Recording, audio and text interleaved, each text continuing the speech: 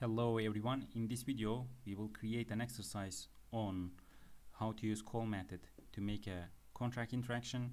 And as you can see, we have contract A, which is empty, and we have contract B, which is also empty. So we will have some functions and variables inside contract A, and later we will try to access those functions and variables of contract A from contract B by using call method. And to do that, first let's put some variables and also a function to the contract A. And as you can see, it's very simple contract.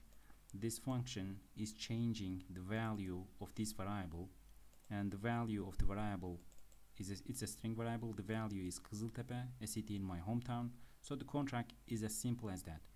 And we will try to access, or better to say, we will try to call this function from contract B by using call method. Okay, so let's go to contract B now, and let's put a wrapper function. Here, this is a wrapper function. The name is not important, and you just need to see that we are using two parameters here. The first parameter is a string, and the second parameter is an address.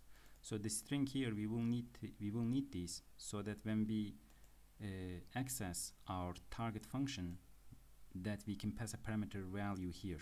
Okay, and the second parameter is an address, and when we use call method, there is the condition is that both contracts, the target contract and also the original contract, they must be both deployed to the blockchain.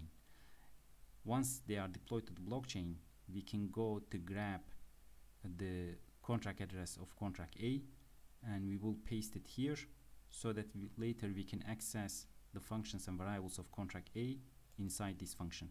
So now let's continue on with the call method, and here we have a boolean and a bytes variable, and call method is returning two things: a boolean, which is telling us if the call is successful or not, and the second thing is some bytes data regarding the function that we call. And both of them, they're not important. Okay, you don't need to pay attention to this part, but you need to pay attention to this part, to the right side of the equation.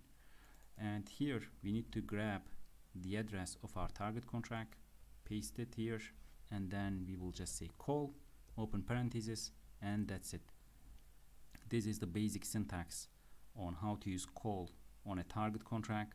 And here, call method is a low-level function, and when we deploy contract A to the blockchain, all the code, all the strings and functions inside contract A, they are converted into bytes, and later a bytecode file is uploaded to the blockchain, which means that by using call, we can access that file, which includes all the functions and variables of contract A, but in the bytes format. Okay, for that reason, we need to know how this function is converted into bytes format by the EVM. Okay, and for that reason, we will be using this function here, ABI encode with signature.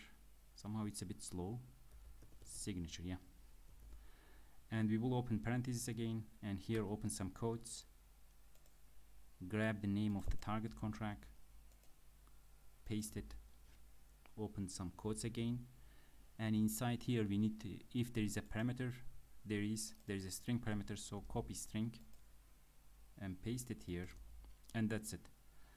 But of course, as there is a parameter here, we also need to pass a parameter to this function, which means that I will put a comma here, and I will grab this function parameter and paste it here, and that will complete our call method. Okay, but of course it's not yet complete, and it's not fully complete. Here I again need to use a require. I will say success. If not successful, then it means call failed. And if I now save this, there is a yellow warning. And that yellow warning is not important, but if you want to remove that yellow warning, you can do something like that.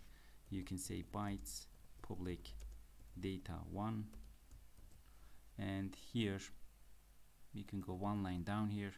You can say data1 is equal to data. That's it.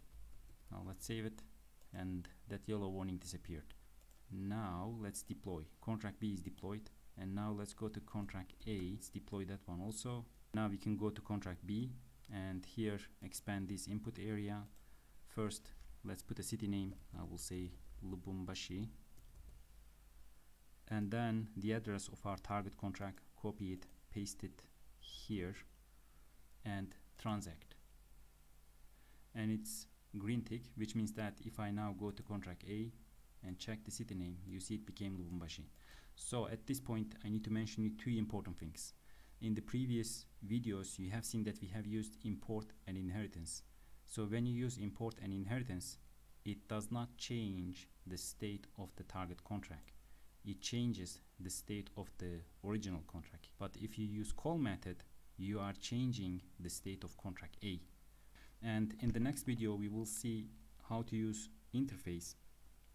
And I need to say this: call method is used to access a specific function of a target contract, and interface is used to access a standard function of a target contract.